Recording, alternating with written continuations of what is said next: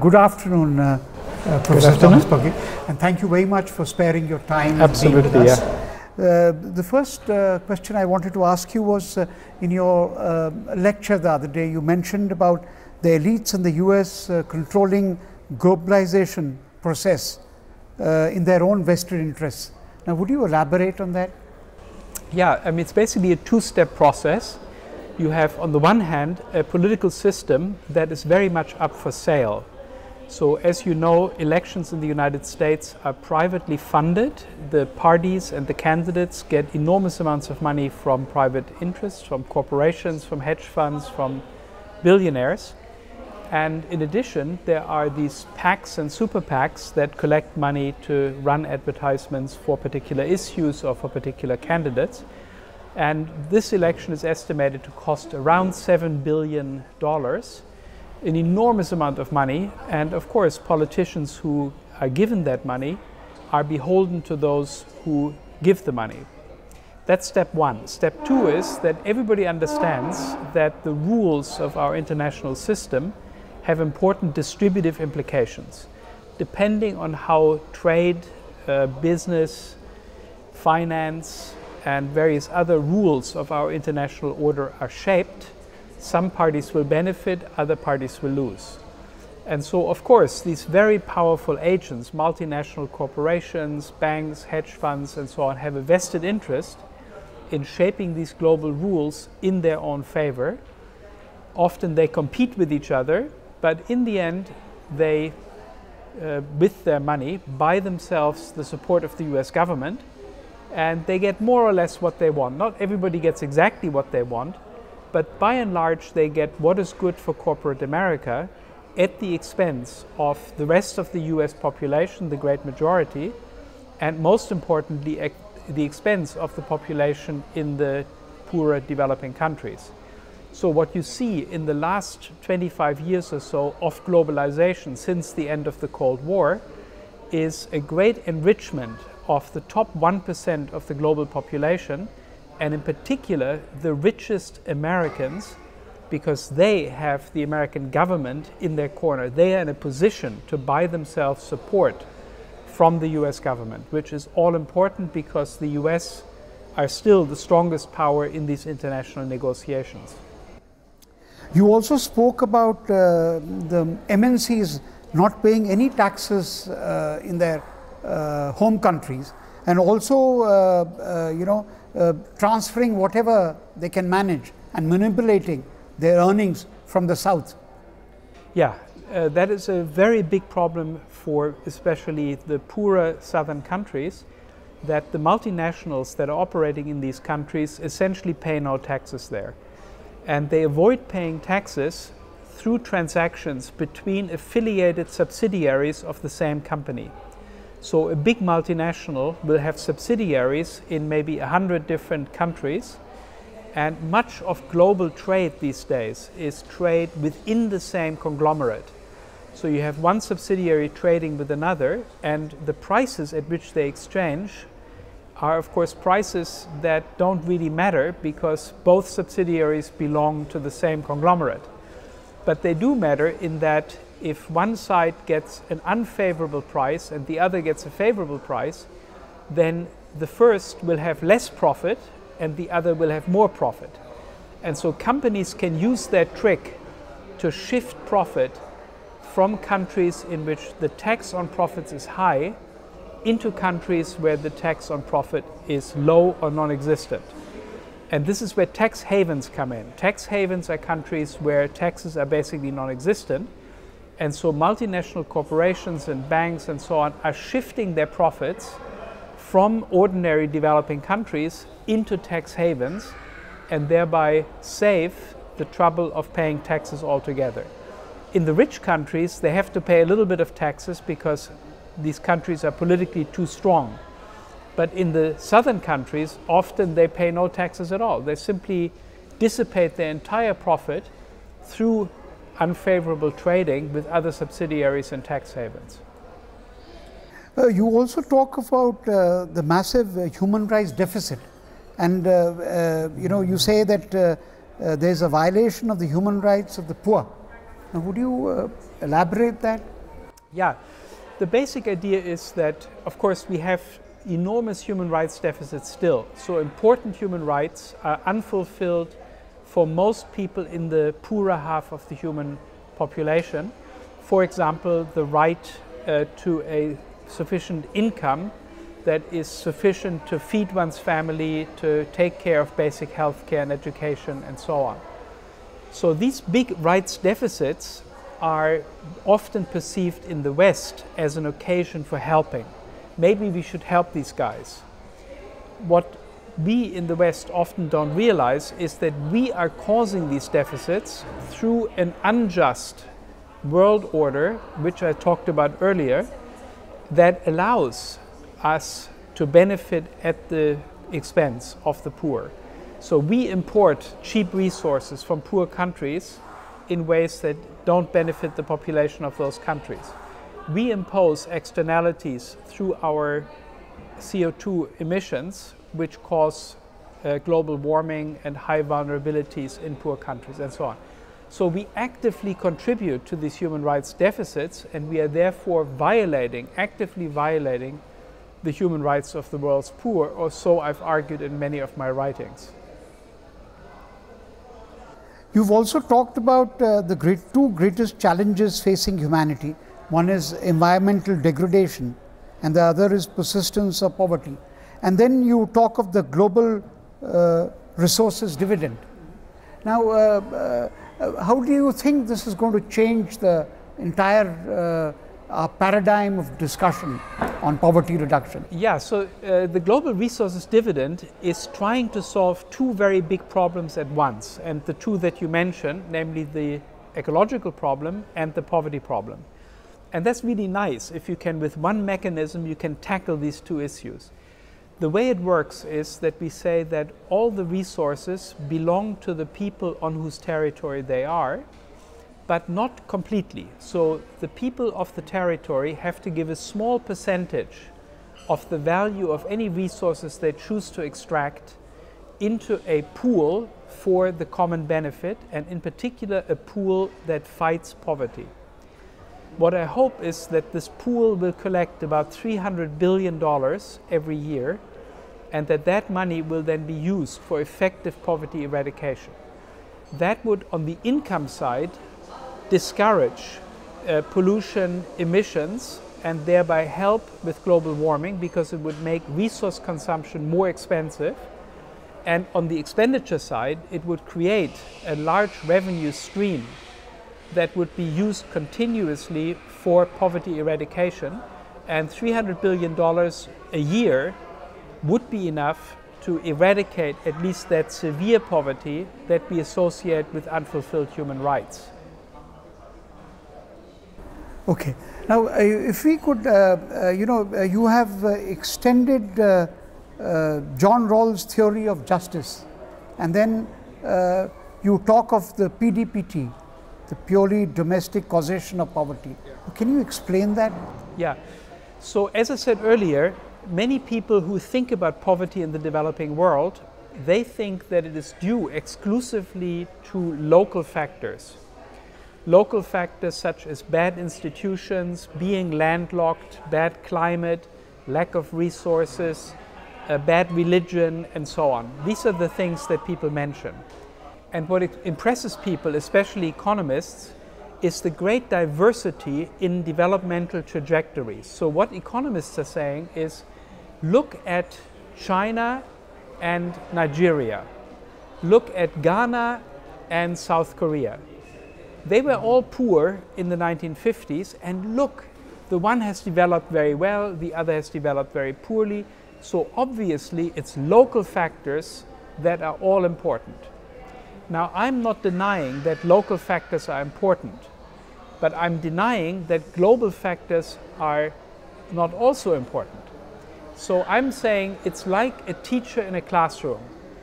Sometimes at the end of a semester, some students have learned a lot, other students have learned very little. And so of course there must be local factors specific to each student that explain why some students did do well, other students did do poorly. But that doesn't mean that the teacher is irrelevant to student success. The teacher is also relevant. The teacher, in using certain materials and certain teaching styles, is helping some students learn especially well, other students maybe not so well.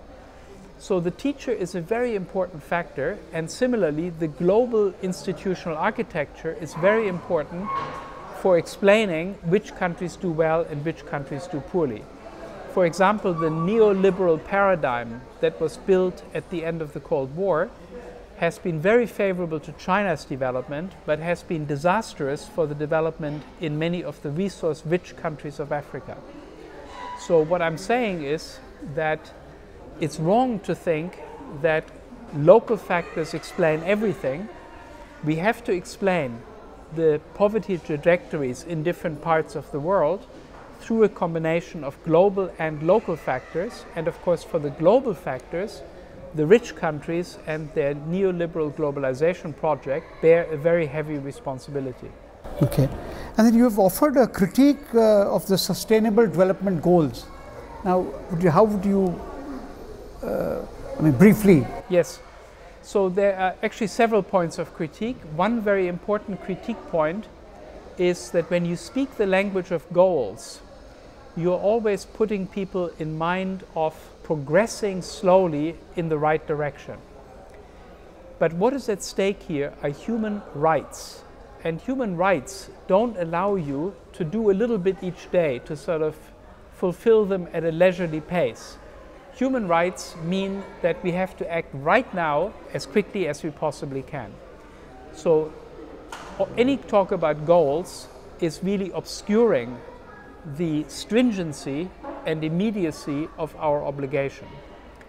Another thing that I've criticized is the measurement. The measurement is always entrusted to intergovernmental agencies such as the World Bank and the FAO, and these agencies are politically vulnerable, they're exposed, and they cannot really report objectively on their own success. So what we need is, if we want to know what is happening with regard to poverty, hunger, disease, and so on, we have to have independent measurement. And that has to be done by objective academics who are peer-reviewed. The best academics have to form a network.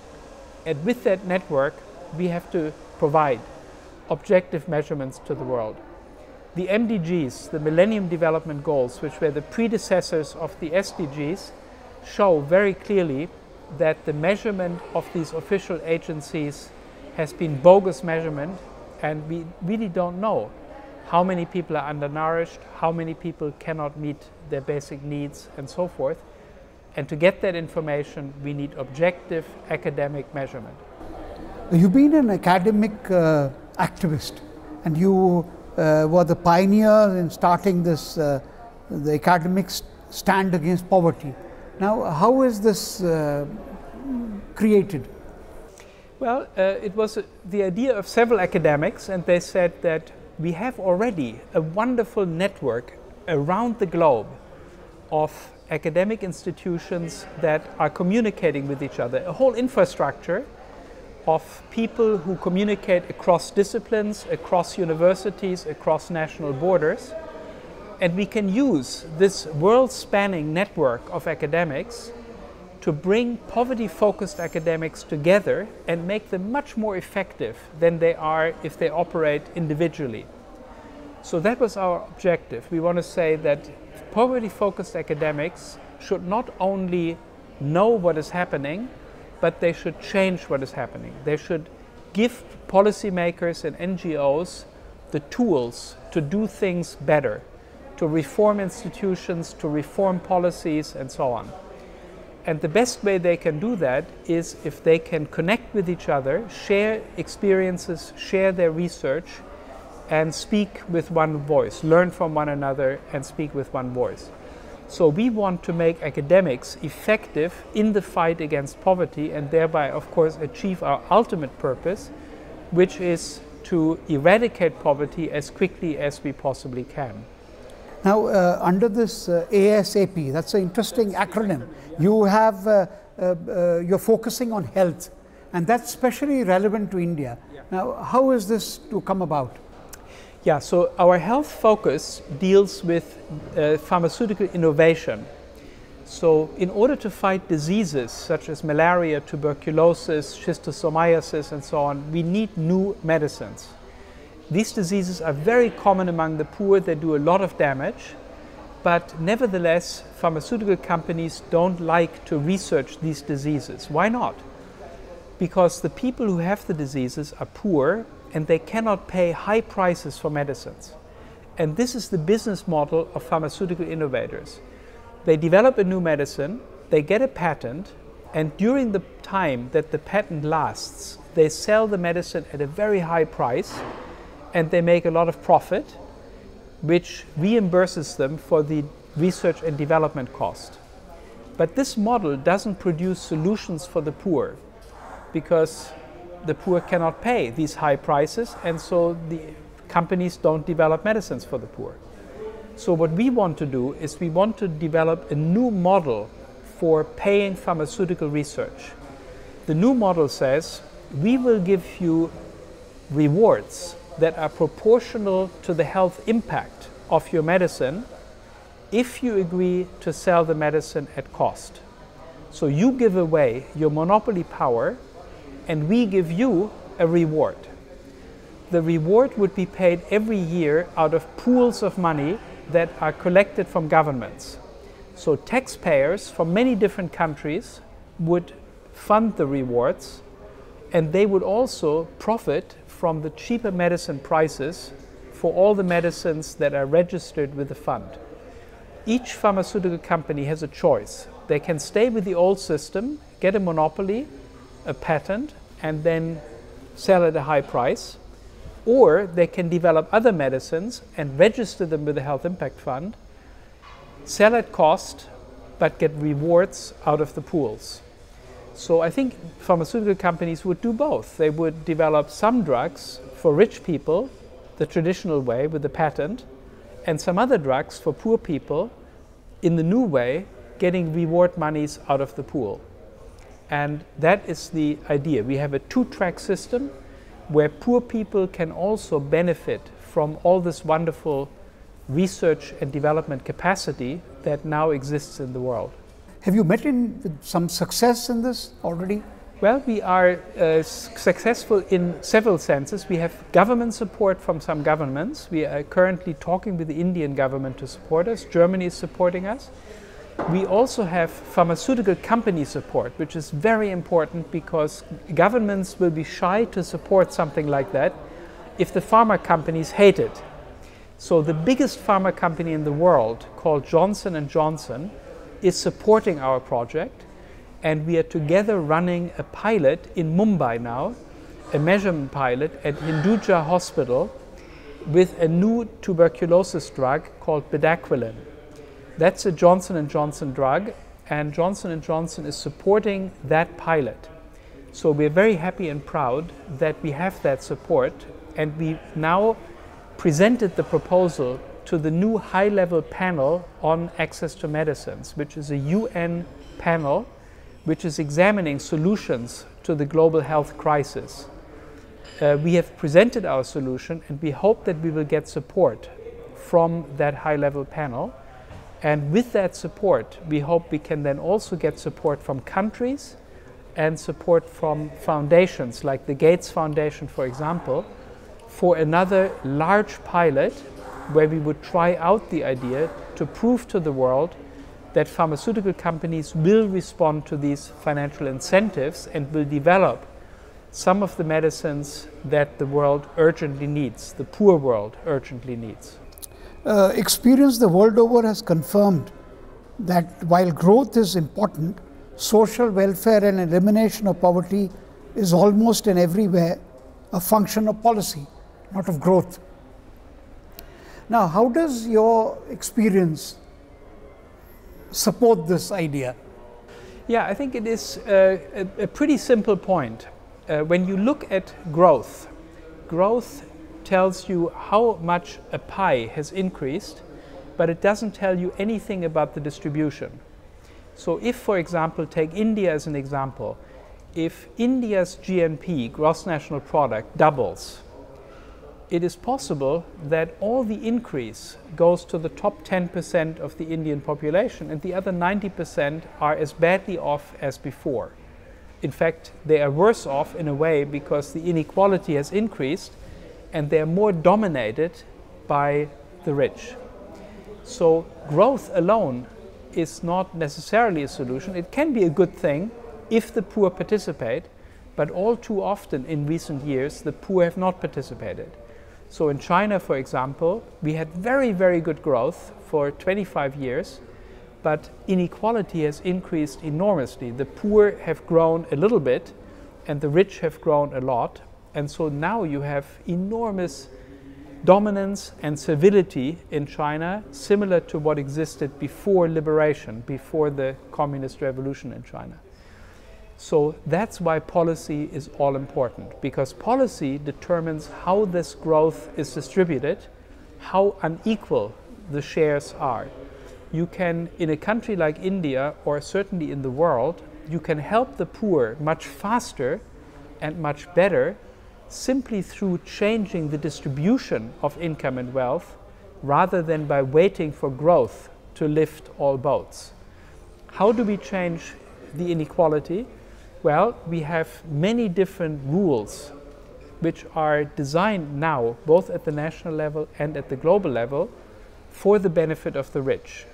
The rich are much better able than poor people to influence rule-making processes, to influence the parliament, to influence the politicians, the parties, and they do that, of course, in their own interest. The rich also have much more expertise. They understand what rules are good for them, what rules are bad for them, whereas the vast majority of the population has no idea.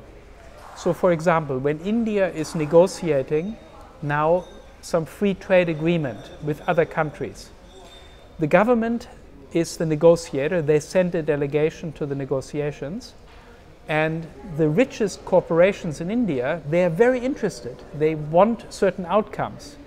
So they go to the government, they say, please, we want this, we want this, we want this, and we are willing to support you and give you other things that you want if you support us and get us at these international negotiations what you want.